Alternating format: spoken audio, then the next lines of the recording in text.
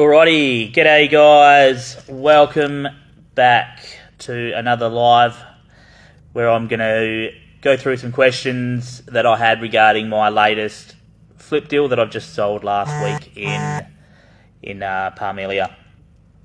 I've sort of already did a bit of a video yesterday on it where I sort of covered stuff myself, and some of the questions I've got are pretty similar to that, so I'll try not repeat myself too much. But, I'll answer these questions I've got, and I'll just really try and, just give you a bit more understanding of the deal and how it came about. And, any learnings and that sort of thing. So, look, first question I got was, and the majority of the questions are from one person, but that's okay. I'm sure it's going to be useful for everyone. What was the situation around the seller? So, the seller, in this case, it was an Asian couple, and I think the wife had a bit of a health issue, and they wanted to live closer to a hospital that was sort of in a city. So they'd already moved into into an apartment close by, I think it was in Subiaco. So those of you that know Perth, there's a major hospital in Subiaco. So they were already sort of renting an apartment in Subiaco, and the house was obviously, it was vacant, and it was obviously it was pretty run down. You saw the pictures and stuff like that. Like I said, there was rotten timber and stuff like that. So the general house, the general presentation of the house was pretty run down. So they just wanted an out. I'm also aware that they spoke to another property flipper, so someone else that I actually know went and had a look at that property as well. But yeah, at the end of the day, the seller just wanted to get out. They didn't want to pay agents' fees. That was the reason why they called.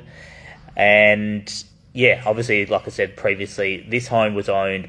It was a shared equity home, so it was partly owned by Keystart. So for people that don't know what that means, in WA, the Keystart is like a government initiative where low-income earners can get access to Keystart loans, which means typically I think it's the Keystart owns like 40% and they own 60%. But what that means is when they sell it, obviously they only get 60% of the profit or whatever, because the government gets their part.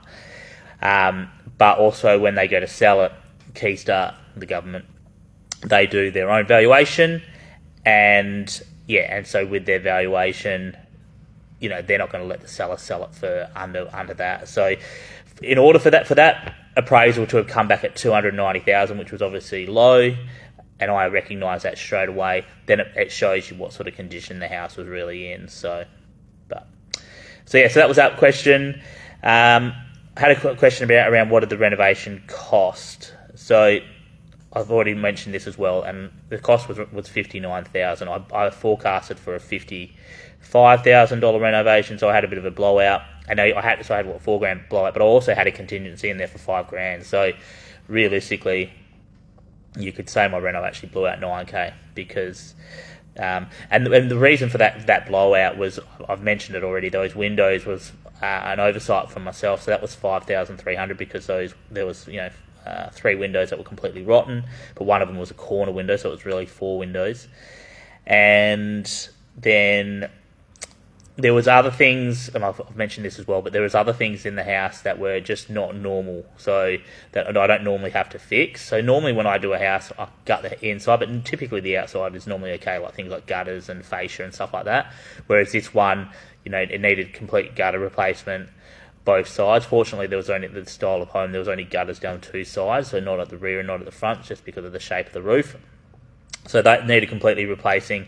And then, with these older homes, I know a lot of them these days, it's like the fascia's more, metal or whatever, but a lot of the older homes, it's timber, so quite often you find that the end of the fascia or whatever can be rotten. It splits and it starts rotting, sort of thing, and that happens obviously if it's not maintained, it's not painted. Obviously the paint keeps timber, it's obviously it treats it so it stops them from rotting. So when they get neglected, and that's what happens over time. So that sort of stuff needed all replacing as well.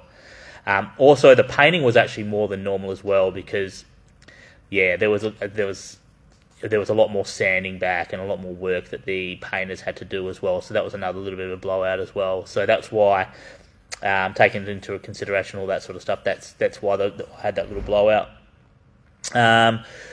What's your process from getting a deal to putting or putting a plan together and locking in the trades and stuff like that? Okay, so with any project that I secure, basically the first thing that I do is, as soon as I secure the property, I normally allow myself at least 30 days for settlement. So the reason I want at least 30 days is because I want to be able to start the renovation straight after I settle. So the day after I settle, I want to be starting work, because that way it minimises my hold time.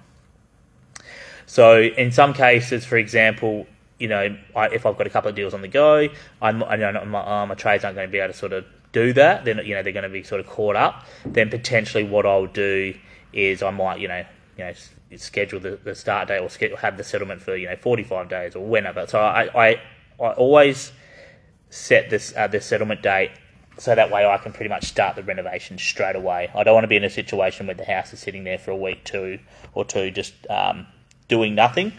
I want work to start straight away, so I want to minimise my holding cost. But basically what my process is I organise a schedule straight away. So I'll go and I'll basically jot down, okay, so I settle on this day, and then I just sort of schedule every trade in. So, it starts with the disconnect. So for day one, plumber and the electrician will come in and do all the disconnect. So obviously that way a demo can happen. And then obviously day one, skip in or arrive. So, and then day two, once all the disconnect's done, I have my demo guy, my handyman does all my demo. So he comes in and starts, pulling out cabinets and all that sort of stuff, taking up floor coverings and stuff like that. If there's tile removal, I've got my tile removal guy who, rips up all the tiles and grinds it all back for me. So I schedule the tray that the reno, and because I do my reno so quick, 4 to 5 weeks is a typical renovation for me. And look, depending on the type of renovation that you're doing, if you were doing more higher end renos, more expensive, and you're doing more to it, then obviously you wouldn't be able to do the reno in 4 to 5 weeks. I can gut a house and put it back together in 4 to 5 weeks, but that's like a low end renovation. It's not a high end reno. If I was working in sort of more prestigious areas and stuff like that, yeah, you wouldn't be doing a reno that quickly. But in the market that I play in, which is, like I said, I'm quite open that I choose more, entry level suburbs. Those sorts of suburbs, I can pretty much gut the house and have nothing in the house. So, rip up all cabinetry, completely rip out the house, and I'm just leave the slab and the walls, and the ceiling obviously, and I can put it back together in 4 to 5 weeks. So that's schedule is really important. You need to, all your trades need to know basically when they're due to come in, and once you've sort of got that relationship with your trades, then they will be, them really well, they know you really well. They sort of put you, they'll prioritise your jobs over other jobs because you give them, 8 jobs or 9 jobs a year or whatever it might be. If I was only giving them 1 or 2 a year, then obviously maybe you don't get that same, preference, and you also probably wouldn't have the same relationship with them because you wouldn't know them as well. But because I do so many renos, and I've sort of built my team up over the last couple of years, I've certainly got rid of a few people along the way that'll let me down. But as you build your team, and you obviously get pretty close with them because you see them pretty regularly and stuff like that. So my renos, because I'm so cookie cutter focused, where everything's the same floor, same tap, where everything like that, same electrical. Like I don't even really need to go to the I don't even worry about getting them to the site anymore. Like they just rock up and they just know what to do. So like my plumber, for example, my Parmelia and my electrician, they're both doing disconnect this morning, but I'm here, so I couldn't get there. And I've also got a session with my mindset coach straight after this, so I couldn't be down there for disconnect this morning. So I just sent Nathan, my plumber, a message and just said, same as the other two, like that you've just finished, like because we've just finished it too. I said, just same as that, just send me the order through, what do I need to buy?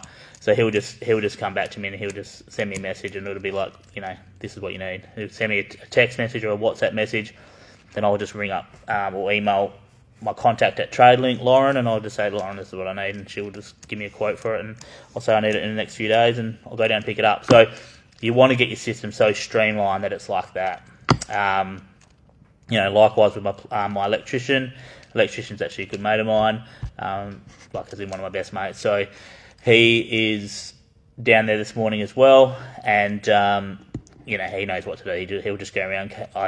Because it's like a cheaper entry level reno, I'm not doing things like down lights and stuff like that. I just do oyster lights. If it was more premium area, then I would obviously have to put in down lights, and obviously down lights cost more and take more time and stuff like that.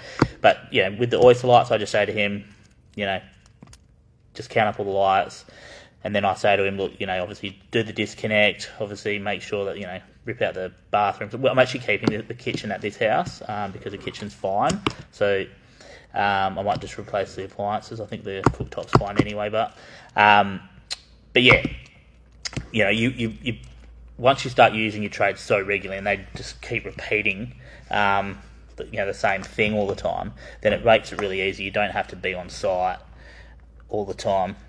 Likewise, my handyman, he spends probably, if a 4 or 5 week reno, he's on site for at least 2 weeks of every reno. He's almost like my supervisor on site. And I don't even have to tell him what I want done. He just sends it and says, oh, Graham, this is done, this is broken.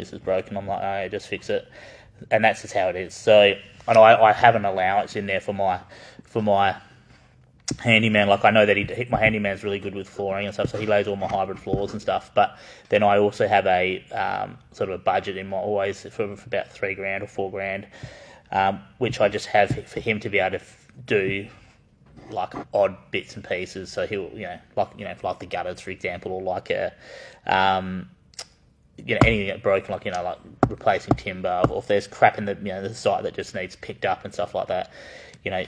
It might be a couple of days in that. I also have, an allowance in there for him to do things like at the end where he goes around and puts together, puts up mirrors and shower screens, and he does, handrails and towel rails and toilet roll holders and just all that sort of finishing stuff. So schedule is really, really important. Once you've done lots of deals and you've got a pretty good team, it definitely makes it easier. Okay, next question. Did I budget for the reno at 500k? So I've covered this one as well, but so absolutely not. When I did my fees on 450, and I've said that in the previous video. So I said up front that there was sales evidence between 450 and 480. So I knew if I purchased it at I purchased at 290, I knew that if I got my minimum sale price of 450, then I would have walked away with about 55k or something like that. And for me, I don't normally like doing any deals under 60k, so that's the normal minimum. But I also knew that there was sales evidence of 480, so I was thinking, okay, 450, it could be 480, but worst case, it's going to be 450. So I'm thinking, worst case, I was going to make 55k profit from that deal. It was on a bit of a thoroughfare, so in my mind as well, I was like, okay, it's on a thoroughfare, so maybe I can't expect the 480, but I can definitely expect at least the lower end of that, which is 450. But then I also knew that it was a growth market. So Parmelia is a suburb that's performing really well. A lot of interstate investment driving up the prices. So in my mind, I was like, from day dot, I wanted to achieve at least. I was wanting to, the price bracket was 450 to 480. I was wanting to achieve closer to 480. But at the same time, then I thought, well, I also knew there was going to be growth because, I know what part. I look at the data and I know which suburbs in Perth are performing the best. So it's strategic, yeah. This is the stuff that I'm sort of teaching some coaching clients now that I've sort of taken on, is that you've got to be strategic in the areas that you look at. I mean, in some cases you can't be, because if it's if the market that you're in is just simply there's not in a growth phase, and then that's what it is. But Perth at the moment, like I know that the suburbs that have been achieving or doing the best over the last 12 months have been the lower end suburbs. Suburbs that are more middle market or higher end haven't had the same growth that the lower end suburbs have had in Perth. So why would I be playing in that sort of 700-800 price bracket, 900, when the properties in the 300 to 600 are the ones that are performing the best? And the reason they're have been performing the best is because what's been driving the market in Perth has been interstate investors, not owner-occupiers. And so what do the interstate investors want? They want high rental yields. So they can't get that same 6 or 7% rental yields in those more expensive parts of town. So, which that's going to change in Perth. I absolutely know that in the sort of, next year and the year after, the lower end part of Perth, the cheaper market will have, will peak sort of thing, and then that middle market and the higher market. I mean, don't get me wrong, the middle market's already having growth as well, but it just hasn't had the same, activity, because with interest rate rises and stuff like that, a lot of the owner occupiers have sort of, don't get me wrong, because there's low stock levels, everything's been selling quickly anyway, but there hasn't been the same amount of activity in that middle market or higher end market because it's been owner-occupier driven. What's really been driving Perth has been the fact that it was, strong rental yield, was one of the cheapest medians in the country. A lot of interstate investment because, Sydney, Melbourne, they couldn't buy, positive cash flow profits and stuff like that you could get in Perth. So that's really what's been driving Perth. So that's why I've been selective in those, in renovating in those markets. So, but if let's say, for example, Perth wasn't in a growth phase, when I do my renovations, I do my numbers based on what it would get today. So, the deal that I just did in Parmelia, the one I just, achieved 115,000 profit. Let's say it wasn't in a growth phase. Let's say it was just a neutral market. The sales evidence was 450 to 480. So I knew even if I sold it at the 450 mark, then I would have made 55k. So potentially up to 85k. So my price, profit would have been, based on what the numbers were, would have been 55 to 85k. However, the reason I got 115 is because I rode that extra growth, if that makes sense. Is that right? No, 55. Anyway, whatever it is. So, but I know that the reason I got the extra was purely because I rode some growth. Whereas even if the market was completely neutral, I still would have got in my price range between 450 and 480, which would have been still a healthy profit anyway. So that's pretty much answers all the questions. I think I've sort of covered everything off on that deal in the other video anyway, so I won't go too much more into it. Keep it short and sweet. But yeah, that's I'll share a couple more videos on this property. I'll share some stuff on the kitchen breakdown, show you sort of how much money I spent on a kitchen renovation. Also plan on showing one on the feasibility, showing where the money was actually spent.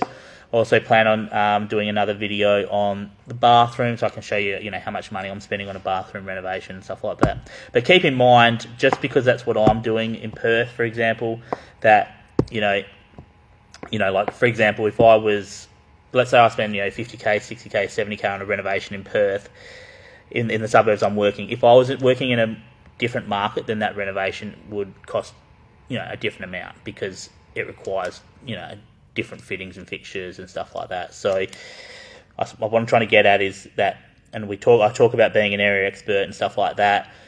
Once you know what your market is and you know what your buyer wants, then you can work out what a renovation is going to cost in the market that you're trying to do renos in. So, but anyway, that's probably a video for another day. So thank you for listening, and I'll leave you to it.